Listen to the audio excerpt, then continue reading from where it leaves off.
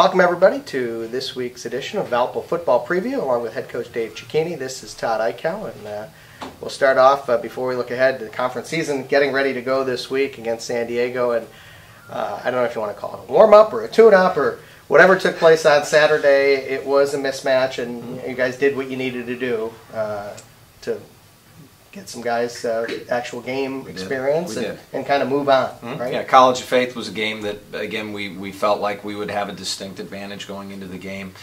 But it was nice to go out there and execute in all three phases of the game. It was certainly our cleanest game to date. We didn't have to use a timeout due to substitution issues. We didn't have any delay of games.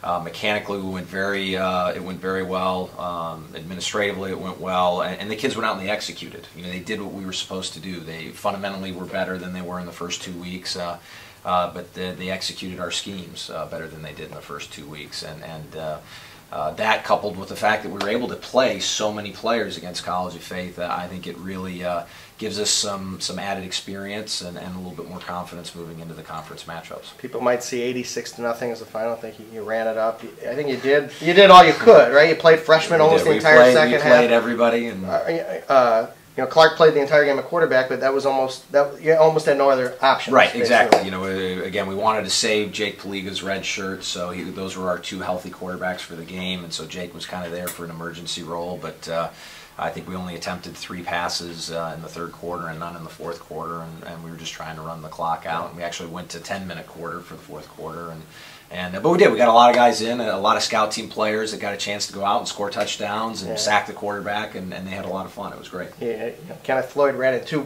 scores in the fourth quarter. You played everybody, and that's all you can do. Yep. Right. All right. Now you look ahead, and you've got a San Diego team that. You hate to say we owe them one, but you look back at what took place last year. You guys played a heck of a game in San Diego, and you ended up losing on a Hail Mary in the last play of the game. You may not talk about it this week, I don't know, but it's going to be in the players' minds. Oh, sure. Yeah, we're not going to disguise the fact that we left that game feeling like we played one of our better games on the season, offensively, defensively, special teams, and we played well enough to win.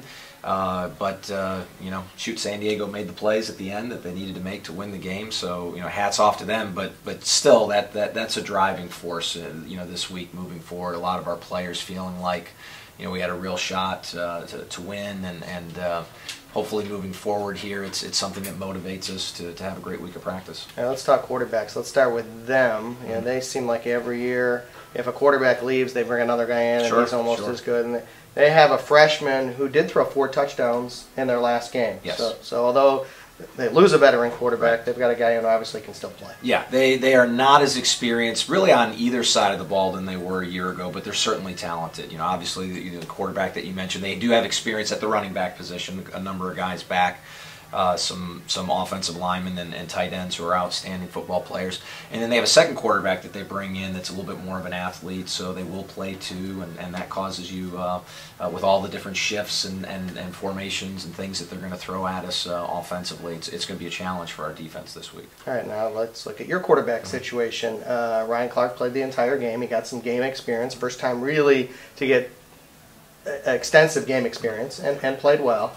Dalton Stokes appears to be healthy enough to play. He did dress on Saturday. So you've got 2 options there, it sounds like. Right, yes, absolutely. We were very happy, very pleased with how Ryan did during the game. He did a great job in terms of his reads and getting us in and out of the huddle, and did a nice job on our zone read plays. So we were thrilled with how he was able to go out and perform. It's going to be interesting this week. It really is. It's as we sit and we game plan, and we just now started watching film on San Diego. We're going to devise a game plan, and we're going to sit down and say, hey, hopefully both of these guys are healthy moving in. We feel like they're going to be there. Both are options. Both have proven themselves in the heat of battle now, and have some experience under their belt. But we'll see how it goes. Which quarterback we go with. If we play 2, if we do go with 2, how do we do it? So that's a lot of things that on the offensive side of the ball as we game plan this week, we're going to have to iron those things out. You had a couple other guys who didn't play this week who I know going forward will be playing. Alex Green will be no problem. He'll be in action on Saturday. He should be ready to go. I think he was another guy who we may have been able to put out there but we just elected to hold out, under the circumstances, the caliber of team that we were playing this past week. How about Brandon Hall? Hasn't played since week 1. Right. The concussion, he has passed. He was out there yesterday running around. It's still not a definite, but it looks like we'll have him as well. Okay, before we go, how about 2 big keys coming into Saturday? Sure. I think the big thing that we do on the defensive side of the ball is force some turnovers.